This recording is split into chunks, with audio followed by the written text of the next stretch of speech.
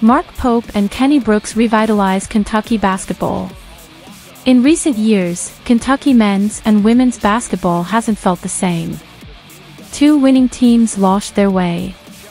March runs were once common, but no team has reached the Sweet 16 since 2019.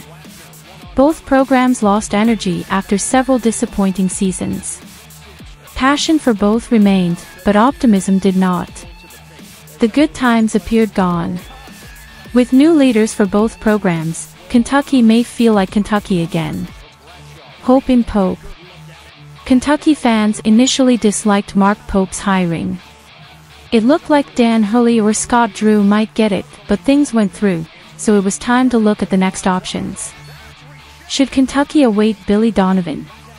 Bet on Shaka Smart. To ensure Kentucky hired the appropriate individual, a delay was expected.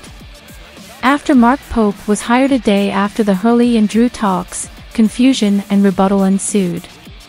Pope revitalized Kentucky in just over a month in Lexington.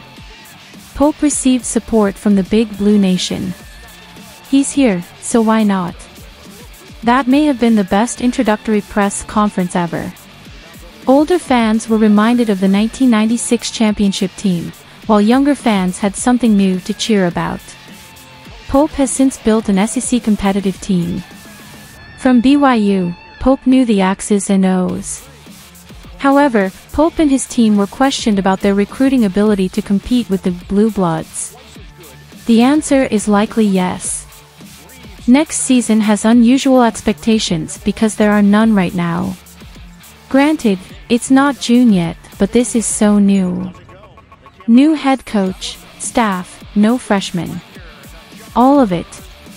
We haven't seen this much anticipation and enthusiasm in Lexington in years.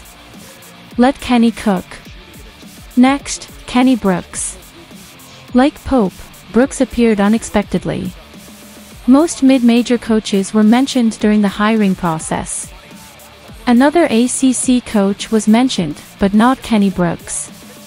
Thus, Brooks' name appearing a few days before he was hired was a shock, like a fever dream.